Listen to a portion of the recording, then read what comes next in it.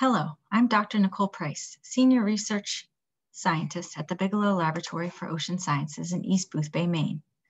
I also direct our Center for Seafood Solutions that matches our cutting-edge science with research needs identified by environmental groups, policymakers, and industry. Since its inception in 2015, we've been asked by every type of stakeholder whether or not farmed seaweed can be used to mitigate climate change, and have been working on all aspects of this potential solution. Today, I will be reviewing what we know to date about carbon dioxide removal and storage by foresting the ocean with cultivated seaweeds. And I will identify some key knowledge gaps to address in order to evaluate the risks and opportunities to use seaweed farming as an ocean negative emissions technology. The idea of blue carbon, or carbon becoming buried in marine sediments at sufficient timescales to be considered truly sequestered and removed from the global carbon cycle, is far more established for marine angiosperms like mangroves, seagrasses, another type of true plant, and salt marshes. These flowering plants have roots and rhizomes that bury carbon in the sediment below them, where it can stay for centuries or even millennia. Lisa Wyndham-Myers from USGS will be offering a more thorough discussion of these marine habitats' contribution to carbon dioxide removal technology. Seaweeds have long been left out of the blue carbon discussion, but should they be? This talk is broken into 4 sections, and the first question I will address is, should seaweeds be part of the blue carbon conversation? Part of the reason that seaweeds get left out of the blue carbon conversation is because their natural life history seemingly suggests they don't contribute carbon to marine sediments.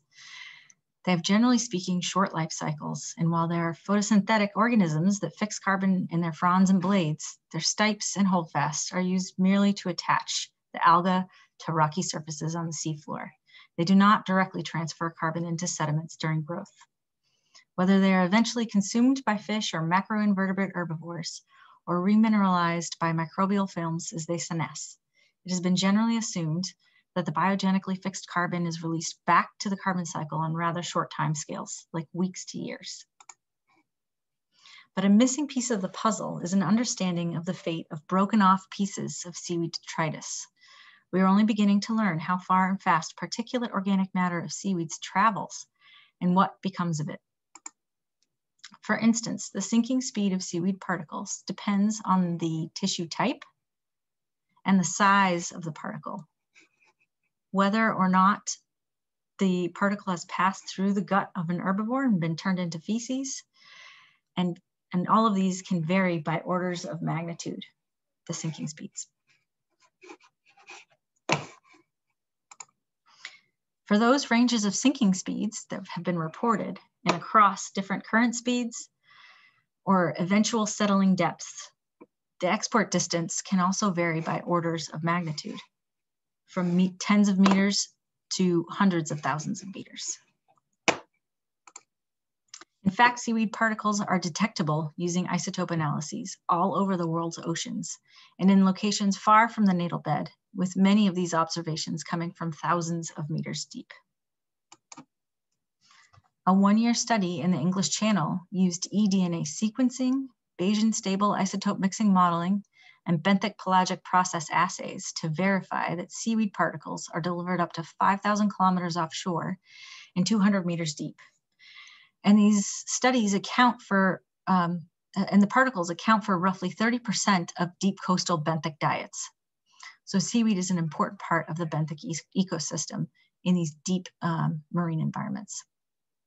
The authors estimated annual burial rates for all sources of blue carbon and for seaweeds in particular. So in this graph, carbon flux by total blue carbon is in blue and seaweeds alone is in green. And the flux rates correspond to seasonality and primary production. In this system, in the English Channel, the average net sedimentary organic macroalgal carbon sequestration was 8.75 grams of carbon per meter squared per year.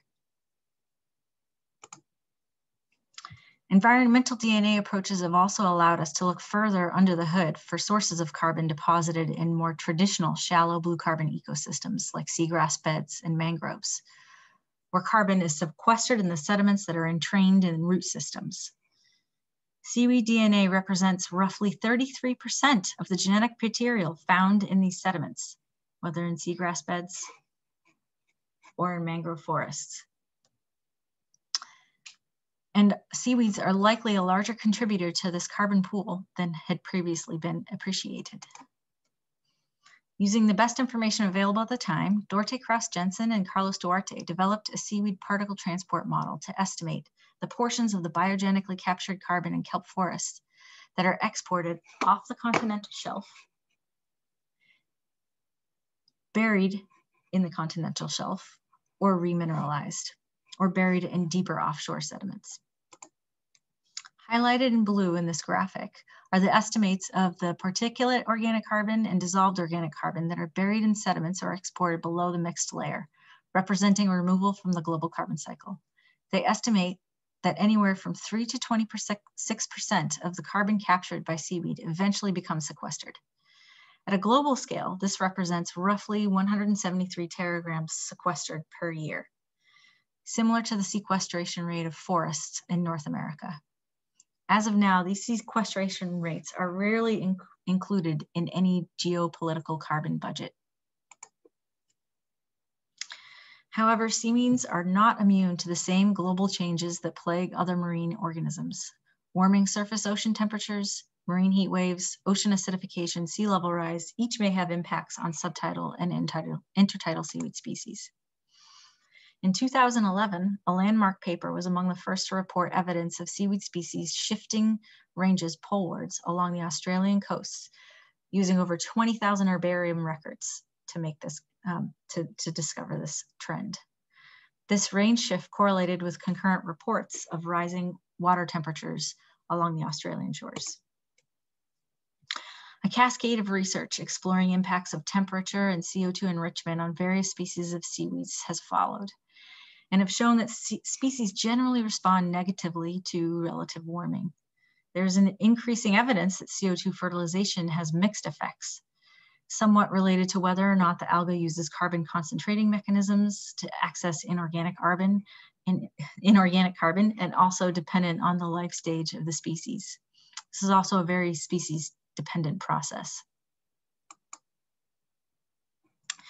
Recently, we've conducted some work in the Price Lab to explore how different species of seaweeds and other macrophytes respond to increasing concentrations of carbon dioxide. We've been challenging the presumption that seaweed's photosynthetic efficiency, or O2 evolved per CO2 fixed, is constant, and propose the hypothesis that efficiency might be dependent on the CO2 availability. And in fact, for sugar kelp and eelgrass, the more CO2 you enrich with, the more oxygen is released in short assays. And DIC is fixed per biomass and volume of seawater. This, as I said, this is also true for the dissolved inorganic carbon. So the more carbon enrichment there is in the system, the more CO2 and inorganic carbon, either carbon dioxide or bicarbonate, the organism is able to fix. In fact, sugar kelp is so CO2 starved, relatively speaking, that in a future ocean, it may be able to locally and ephemerally reduce the impacts of acidification for other calcifiers growing nearby. So how these species will react in a future warmer, more acidic ocean is really still quite complicated. The interactive effects of CO2 enrichment and warming are an active area of research. As always, a biological response to multiple stressors is difficult to predict, but there are reasons to hope that certain genotypes of some kelp species may be better adapted to warming waters in particular. This leads me to the third section of the talk, which is what is ocean afforestation? Well, the fact that there are species that may have genotypes adapted to warming is good news for ocean afforestation. But what does this term refer to? I have to be honest, I had not been using this term before being invited to give this talk. So ocean afforestation was a term coined about a decade ago to refer to the combined processes of seaweed farming and biomass use to generate food and feedstock for biogas energy sources. An added proposed benefit of growing or farming seaweed in the ocean was habitat creation and nutrient capture. But some major assumptions of the original proposed model were that the additional measures would need to be taken to sequester the captured CO2 for storage in containment systems or burial on the seafloor, in the seafloor. Even so, the estimated carbon storage and avoidance values led to a net negative or carbon removal process that was promising. The authors of this work proposed that the appropriate scale for ocean afforestation would be roughly 10,000 hectare farms, which was a bold proposal given that no one was farming at this scale at the time. In practice, individual seaweed farms come in all shapes and sizes. The most common practice is longline farming in shallow coastal zones, using an anchoring and float system. Although the practice is centuries old, it's very nascent in the US, and the first commercial kelp farm was established in Casco Bay, Maine, near Portland, in 2009. Seaweed farming is appealing because it can be done with very low-tech approach and thus requires relatively little capital or operating expenses to get started as compared to other aquaculture ventures. Further, the first crop is harvestable after just about 6 months, compared to other aquaculture ventures like shellfish or finfish that take 3 years to a decade in order to get your first harvest. This is a very quick turnaround. As of now, only 10 species are intensively cultivated worldwide, but there are hundreds of species wild harvested for various products. Seaweed farming yields a nutritional, sustainable product in an increasingly food insecure world. It also perhaps is the only ocean negative emissions technology that can generate revenue for small businesses in rural working waterfront communities, something that's important to folks in Maine. Ocean afforestation is also a scalable solution in nearshore environments. Let me just get this video to play. Apologies. In the US, the Department of Energy ARPA-E program has invested $50 million into figuring out how to scale up offshore aquaculture of seaweeds. And in China, modular approaches to seaweed farming have expanded to large spatial areas, some even visible from space. Not quite the 10,000 hectares, but getting there. Interest in ocean afforestation and seaweed farming has been growing rapidly, and the annual landings are on an exponential growth curve worldwide. Regardless whether historical estimates or recent estimates of sector growth over the past few years are used, global seaweed production is set to surpass potato production in the coming decades. With this much seaweed produced and an estimate of 11% sequestration due to burial of naturally sloughed detritus, approximately 4.5 teragrams of carbon per year extra could be sequestered on top of the natural processes from wild seaweed beds. So the question remains, can farm seaweeds truly sequester carbon? The role of seaweeds in blue carbon strategies remains controversial, despite seaweed habitats being the most extended, productive, and diverse among the macrophyte systems and marine systems.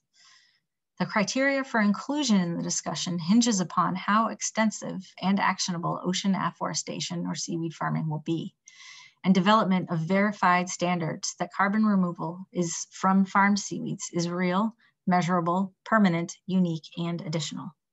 And this slide was courtesy of Carlos Duarte, as is this. About a year ago, Oceans 2050 Foundation started a global project to quantify carbon burial and sediments below 20 seaweed farms across the world. And these farms vary in age. Some are 10 years old, some are 300 years old, size from 2 to 15,000 hectares, and species produced. Cores are currently being analyzed for isotopes and eDNA to quantify the carbon burial process. And the sample analysis should be complete maybe even this month. This is a project led by Carlos Duarte, and there are 3 analytical labs that are doing the analyses. The project spans 12 countries and 5 continents. But there is only one US farm that was old enough to be included in the study, the first kelp farm in Casco Bay, Maine. Bigelow is proud and excited to be part of this work, and we have other partners that are helping us with collecting cores, and importantly, seaweed farmer partners in order to do this work. Through partnerships, Bigelow is also working on quantifying almost all aspects of climate services of farm seaweeds and starting to get estimates for rates related to yields for popular kelp species.